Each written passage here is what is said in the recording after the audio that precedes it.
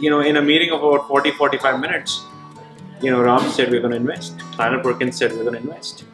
And I did not react.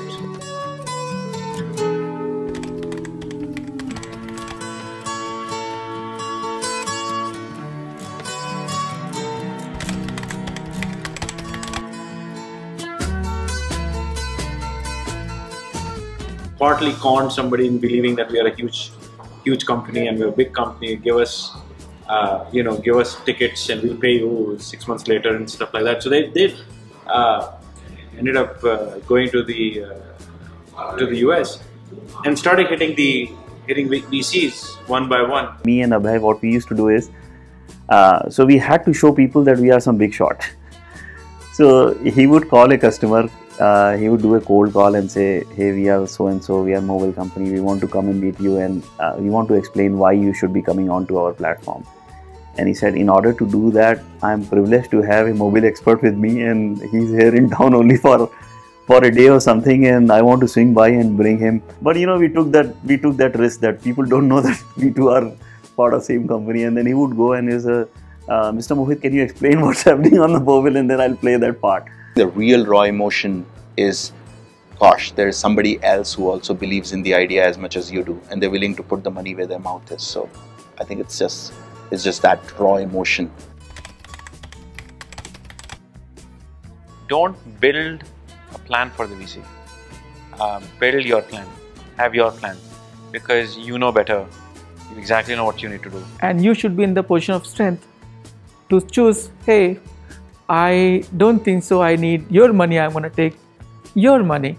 VCs are not looking for sustainable balance sheets. VCs are not looking for great business ideas. VCs are looking for that plain, raw conviction and a dream. People would like to associate it with you because of the vision you are going after, because of the team you have put together, because of maybe some early bootstrapping, customer success, someone coming up and saying these guys are awesome. And that's why they want to basically invest into you. It was a phase that I would describe as a phase of us going global, as a phase of us starting to let go, and as a phase for us starting to even go further and decentralize ourselves as much as we could. There wasn't a day that I can point out where we woke up and said we're going to go global from tomorrow.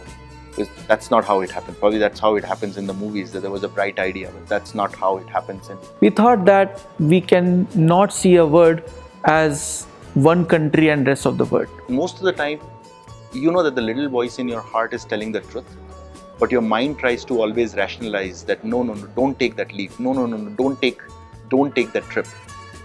Don't go that global. Just try and sustain the business first in your country. So rather than we looking at the US, which was kind of a comfortable market from most of us living, studying and working over there, we said no, probably this is not the right market. As entrepreneurs, you're always told that focus is critical. Let's just focus on the key markets. Let's just focus on the key places.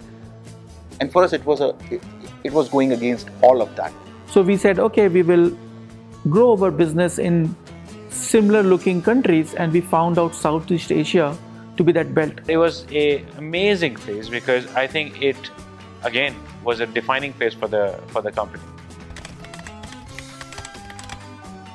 I think the right question is not what are the values that we incorporated. Right question is what are the values that we discovered in our organization. You would function based on those values, and some of them which were really big for us.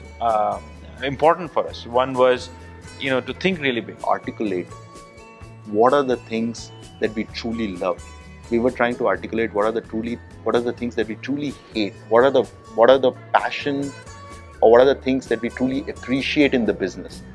And from that came out the values. Be fanatic about what we are actually looking to do, but we didn't articulate it that way. Neither the first one. We never articulated these things, but we were a very passionate set of people. Crazy.